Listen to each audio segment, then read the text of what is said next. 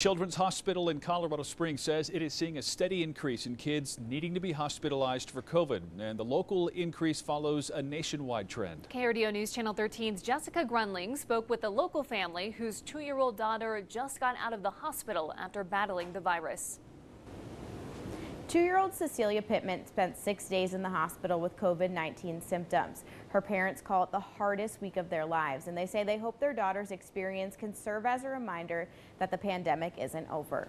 Cecilia Pittman is your typical 2-year-old. She's fun and goofy and just loves to play. Yeah, a lot of energy. Too much energy to sit on Zoom with her parents. But about 10 days ago, Tiffany and Jerry started to notice that energy go away. You see all these symptoms and then all of a sudden the personality kind of goes away, the energy goes away. Then you really know something's wrong. Those symptoms were a slight cough, fever, and difficulty breathing. And for little kiddos, that's really like the nasal flaring, kind of using their chest and belly muscles to take deep breaths. And that's when we brought her to the Children's ER in Colorado Springs. Cecilia tested positive for COVID-19, and a day later, she was admitted to the hospital. See her, with the nasal cannula and an IV and on the monitors, just see her so unwell was really hard as parents. According to Children's Hospital Colorado, child COVID cases are increasing.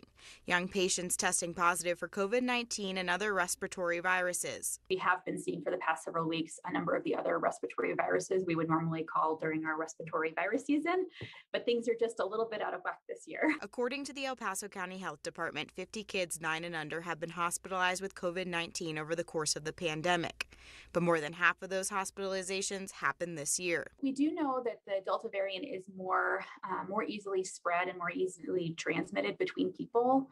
And just with kids, the majority of kids not being vaccinated quite yet because they're not eligible, we think that they may be kind of at greater risk for getting that variant or any of the COVID variants that exist.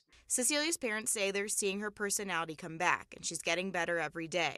While vaccine approval pens for kids, they say they hope their situation shows the importance of getting vaccinated. COVID-19 is still very much still out there, and it can infect our children, and they can still get very ill.